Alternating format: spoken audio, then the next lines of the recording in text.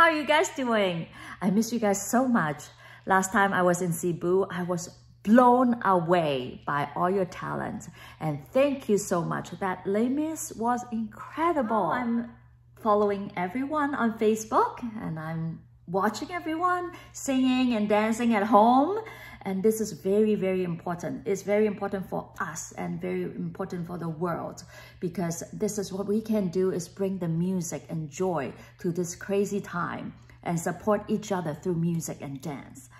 Keep up the good work, okay? And thank you again for inviting me to this wonderful masterclass. We're going to talk about how to prepare a professional audition, okay? That's a few steps. Make it fun and make it not so stressful, because when we go on to an audition, a lot of the time we're like so stressed about it. From my experience, the more relaxed you get, the better you can do it. Of course, we have to prepare well at home. So at home, what are we going to prepare? We're going to prepare a few songs, okay? So it depends what kind of audition you're going to. Sometimes it's a general audition. So general audition is just like a company want to get some company members for the future production. So if it's a general audition, you usually pick two songs that is contrasting. For example, like a belting song and then legit musical theater song. So something like a belting song, you guys know belting is like Rent, for example, contemporary musical. Or legit musical theater is like Phantom of the Opera or The King and I. Those are legit musical theater. So and one up-tempo, one ballad, something like that. So it's very different, and show your range and show your strength, right? And take something you really love. And one little thing for me is try not to sing something that's very common that everybody sing, because they will compare you to the original singer, the famous original singer. Try to find something that's more interesting, and also that's very good for the judging panel as well, because they don't want to hear On My Own 15,000 times or Part of Your World like 15,000 times, right? When you bring in a song that you love and is interesting and people don't hear too much, that is really good for you and for the judging panel. So they have it's better for them. They will remember you better, right? So this is for general audition. So what do you do if you are going for a particular show? Like if, for example, if you are auditioning for Miss Saigon, what do you do? First rule, do not sing anything from Miss Saigon. So this is a general thing, unless they require you. Usually they don't. So if you are going to audition for Miss Saigon, you're going to choose something that is that style, okay? So you can choose pop songs, right? So how are you going to choose the two contrasting songs for this?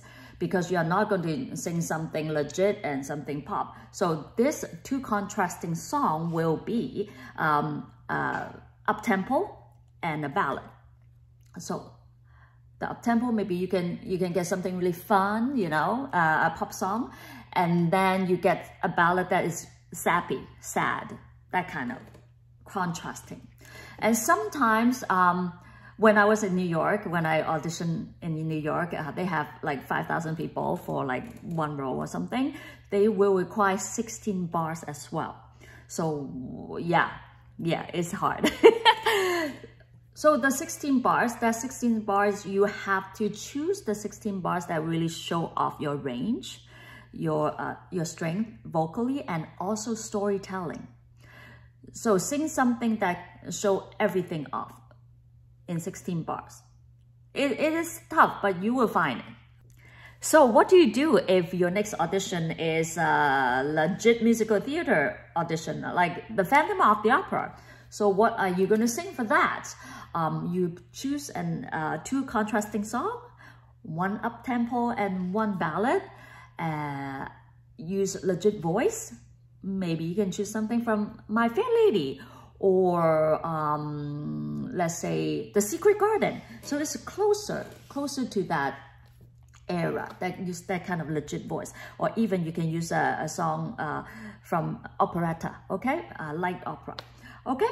So yeah, that's at home. I have cheat sheet here, so yes, and you have to prepare your resume. Resume is very important. So use a 8x10 picture. Yeah, we used to call that headshot. Now they call it selfies sometimes. Okay, that 8x10 headshots, and with one sheet of resume, one sheet. Don't get too many sheets. Even you do 5,000 production before, pick the good ones and make it clear, because when we are in the audition room, they don't want to read everything. They only want to see the good stuff. So your headshot, if this is your picture, and this is your resume, you do it this way. So this side is your picture, and then the other side is your resume, so they can see this very clearly, okay? So they will keep that. They're not going to give it back to you. So make sure you have more at home, okay? And sheet music, very important. That's what you have to prepare with your vocal teacher or your pianist. If you are singing, don't worry about not singing in the original key, because voices is like, you know, fingerprints.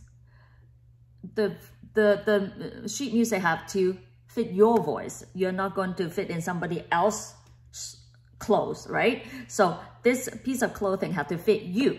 So if you really want to sing that song, you have to bring in the right key. You cannot say, okay, this is in A, can I sing it in G? No, like most of the pianists will get mad at you unless they're genius. So make sure your sheet music is in the right key. And go to the pianist and tell the pianist the tempo. Like, I would like to sing it like this. Bum, ba, da, dee, da, da, da, da, and thank you. And mark your music. Mark your music. Where do you sing it from? Like, usually you will be able to sing the whole song, but if it's 16 bar, you have to mark it from where to where you're going to sing, okay? And please say thank you and give them a big smile, okay? They are your best friend, the pianist, okay? And sometimes when you don't get very good pianists at the audition, do not stop. When they make a mistake or something like that, just pretend that nothing happened, because you are the professional, okay? They're watching you, not the pianist, okay? So let's see. Okay, nowadays, there's so much technology. Sometimes you might have to go into an audition without a pianist, and so you have to bring your track.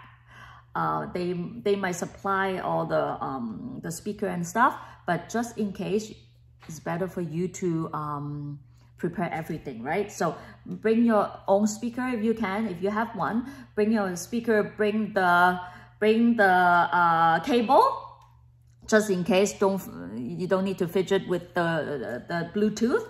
Bring the cable just in case. Everything is just in case, so it's just a few things you have to bring. And bring the track in the right key. So make sure you're at home, you guys all know how to change the key and download it, and make sure, remember to turn on the airplane mode, unless, like, you know, just in case if somebody's calling you, okay? So a few days before your big day, your audition day, what do? Make sure you don't over sing, okay? Don't beat it to death. Don't sing too much. You need to rest your voice. Otherwise, this is like a muscle. You cannot overwork it, okay? And what is the best things for you to do is to mentally rehearse. Mental rehearse is the most important thing. So you picture yourself, you're in there, you nailed all your amazing notes, you nailed the dance audition, everybody loves you. This applies to your on stage as well. If you are preparing for a big performance, same thing. You mental rehearse. You don't need to physically rehearse so much. Of course, you have to keep in shape, not stop singing for the whole entire month, right? But just don't over sing. And also, don't go party too much. Make sure you sleep well. Sleep is a big factor as well. But don't worry too much, right? Don't overthink of every little details. Oh, I have like 1 chocolate chip cookies, I'm going to die. I'm not going to sing well. No. So just mentally rehearse. You're going to be perfect in that moment, okay? And don't go party. I have a student that 2 days before the competition, they went on roller coaster and they lost their voice. So here you go. You have to be smart about that, right? So on the day of audition, you are going to wake up in the morning or afternoon. It depends on what is your time of your audition. So give yourself a lot of time to prepare, because you need the mentally rehearse and physical rehearsal as well. So I like to go into the shower because I like the steam. In Canada, it's really dry. So the steam is really good for your voice. And I like to eat apples. Apple is very good for your voice as well. So some people, dairy products really affect the voice. So stay away from it. But some people, you can eat it, no problem. So good for you. Dress your part. That's very important. If you dress your part, you're going to sing better. And it's your whole package and it's your character. And the judging panel will go into your story way better, okay? Dress your part. Don't wear a hoodie or whatever. You're singing legit musical theater. Don't do that. If you go for red, yes, you can do whatever. But if you go for something legit, you have to dress, like the guys maybe dress in a suit or a nice shirt, dress shoes and dress pants. You have to dress your part, very, very important. So you can get into your character much better as well. And be confident. Oh, okay, before that, for the girls, you do your nice makeup, don't overdo it. Yeah, and when you dress your part, you have your makeup and everything, your hair done, you will have more confidence, right?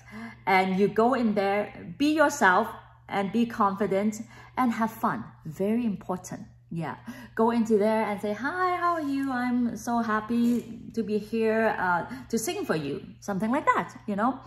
Talk a little bit, not blah, blah, blah too much. You know, talk a little bit and that will calm your nerve as well, okay? I remember that's one thing, it's very funny. Like I'm a little bit proud of myself. At the King and I audition, I did my singing, my dancing, my everything, you know, the sing and dance and dance and sing and sing and dance. Like after each cut, right? We have a few cuts, right? So at the end, they asked me, do I do acro tricks? What other things I do? I said, I do the handkerchief dance, I can choreograph, I can do the fan dance. They said, what else? Can you do acro and can you do flips? I said, no, but I can do Chinese cooking. It's really, really good. I cook really well. And they actually laugh and they love it. I got hired as well, maybe because of my Chinese cooking. Sometimes you just have to make fun. Sometimes because you're so tense and they are so bored because they have been, you know, watching like 5,000 people before you. So sometimes you just like, you know, make a little jokes that won't hurt, but don't keep blabbing like what I do right now.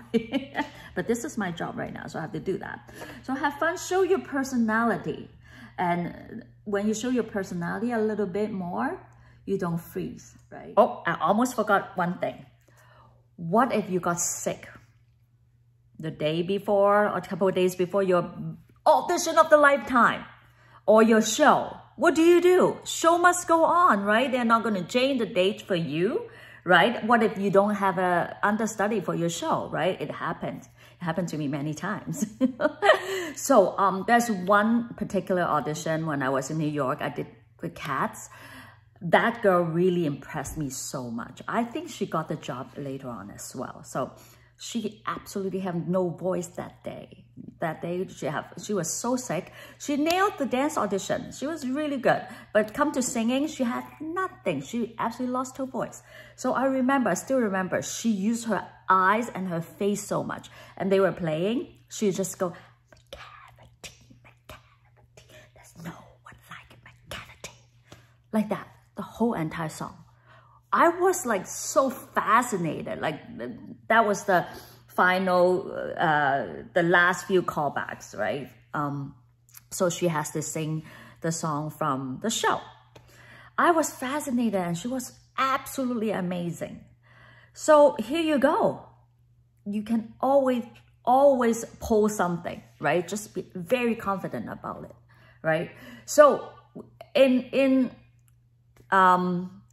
performance as well, you use your small voice. You are going to have a mic. You use your small voice and diction. And this is going to save your life.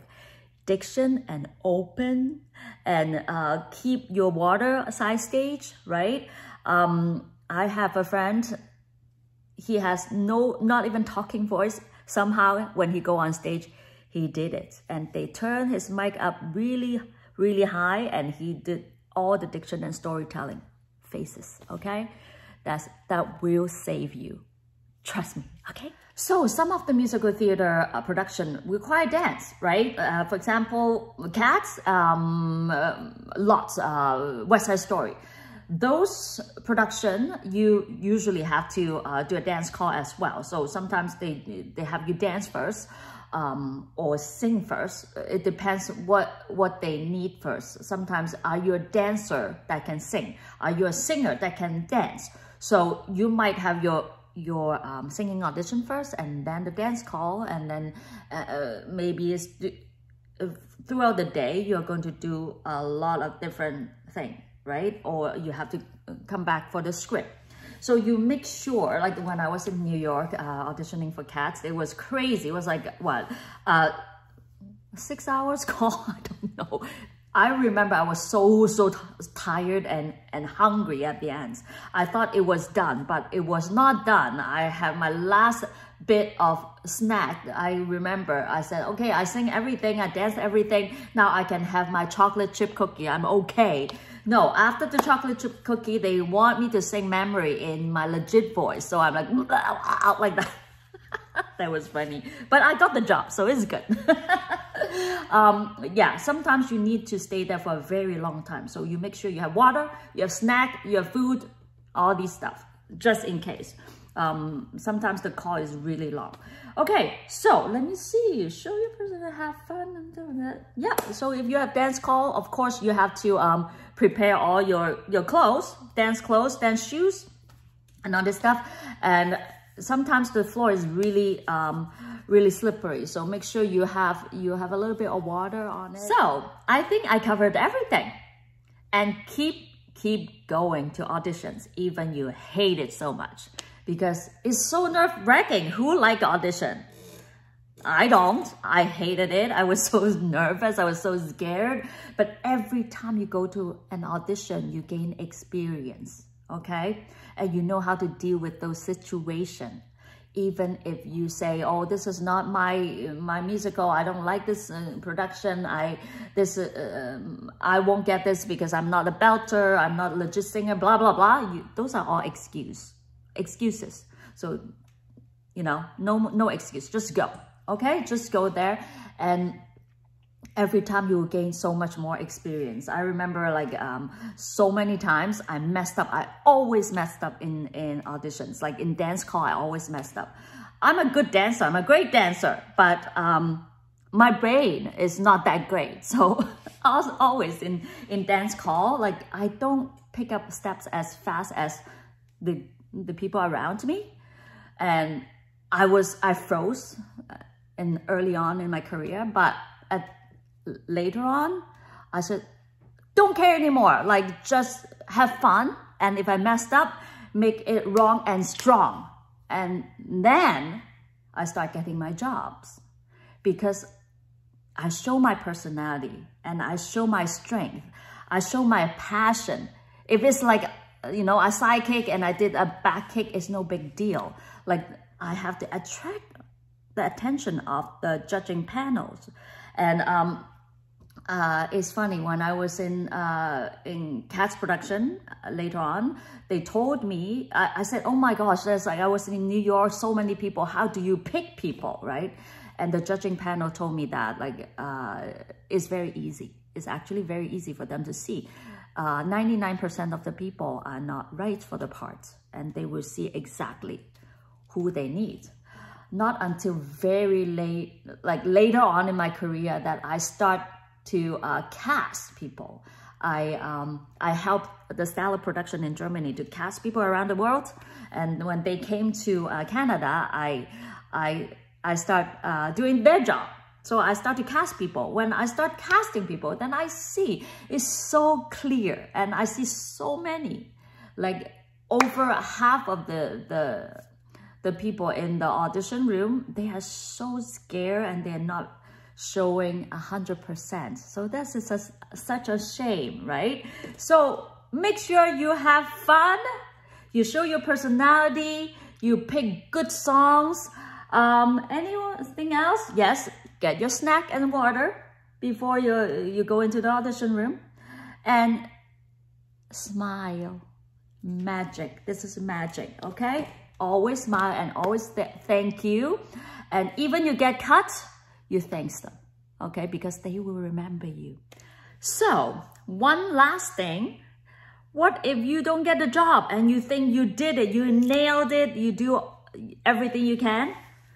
Sometimes it's just like that, because it's not because you sucked. You did a great job. It's just because you might not look the role, or you might not fit the costume they already have. A lot of factors, not about you, okay? So don't take this personally. Make sure if you have done everything and you enjoy what you have done in the audition room, or before the audition room, or the whole process, you already did your best, you have nothing to be ashamed of. And you should say, I'm so good, thank you. All right, so make sure bear this in mind, okay? All right, I hope this will help you guys, and I cannot wait to see you again in the near future. I'm really hoping this pandemic is going to pass soon. But in the meantime, let's keep positive and stay healthy and strong. Yeah, keep singing. All right, mwah. Bye-bye.